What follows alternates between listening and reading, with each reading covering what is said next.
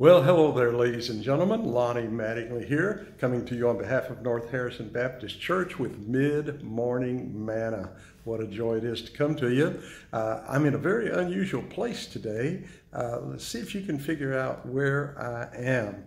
And our broadcast will be a little bit different today because we're not going to be able to have any music as we normally do. And it's just a wonderful time.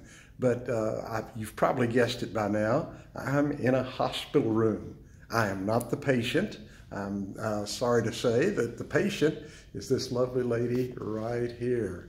And she is... Hey, North Harrison, I missed everybody yesterday. Yeah, I don't know if you heard that or not. Go ahead, say it again. Hello, North Harrison. I missed everybody Sunday. Love you all. Yes, yesterday morning, Nancy had a little bit of some kind of a spell where she passed out, and so we decided to bring her up to the hospital and get everything checked out, and so that's where she is now, and hopefully we'll be going home pretty soon. And she's pretty stable right now and hadn't passed out the last 5 minutes or so. But I thought of a verse that I think is very important in times like these. It's found over in the book of Proverbs, chapter number 3, and verses 5 and 6, actually, so it's 2 verses. The Bible says this: trust in the Lord with all thine heart, and lean not to thine own understanding. In all thy ways acknowledge him, and he shall direct thy path.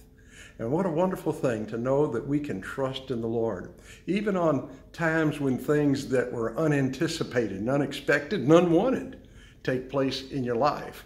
God is so good. He said, I just want you to trust me. And that'd be good. That would be a very good instruction for every one of us all the time, every day, because every day is full of new surprises from time to time. And I'm just so thankful that we have a God that we can trust, that we can look to him, we can believe him, and we can know that he is there for us. Do you know the Bible says that God so loved the world that he gave his only begotten Son, that whosoever believeth in him should not perish, but have everlasting life. And God wants you to have that confidence. And God wants your loved ones, your friends, your neighbors to have that confidence. That's why I'm always saying, share these posts. Share Mid-Morning Manna with your friends, with your neighbors, with your loved ones. The people that you're friends with on Facebook. Send it to them. And let God use you as a testimony that there's a desire in your heart to make sure that the people in your circle of influence or your circle of friends have that opportunity to put their trust in Jesus Christ.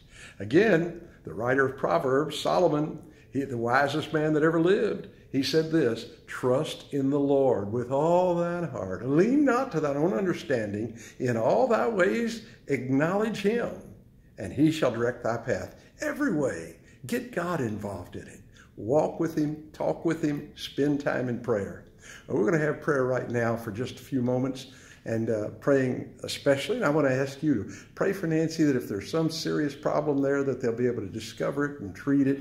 You know, we have a great physician. I try to share this with people often, people that are going through health situations, that yes, I want the doctors to make wise decisions, wise choices, do the right thing.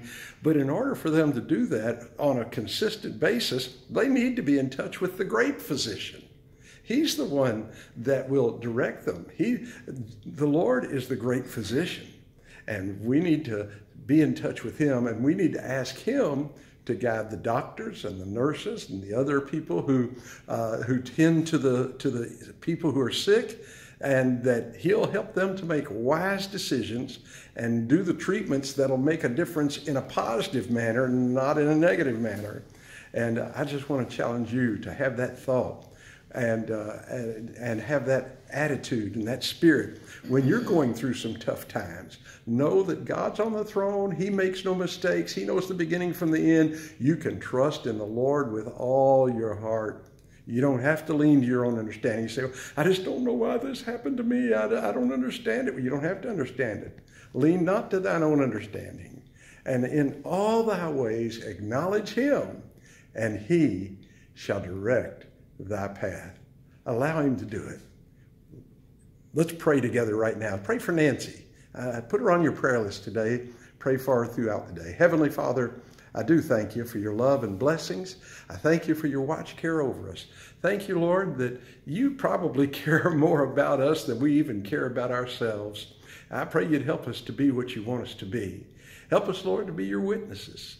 Help, Lord, if there's anyone watching or listening to this broadcast today, to Mid-Morning Manna, that's not 100% sure of salvation, help them this very day to put their trust in Christ. It's too important to not take care of it immediately, because we never know what tomorrow's going to bring.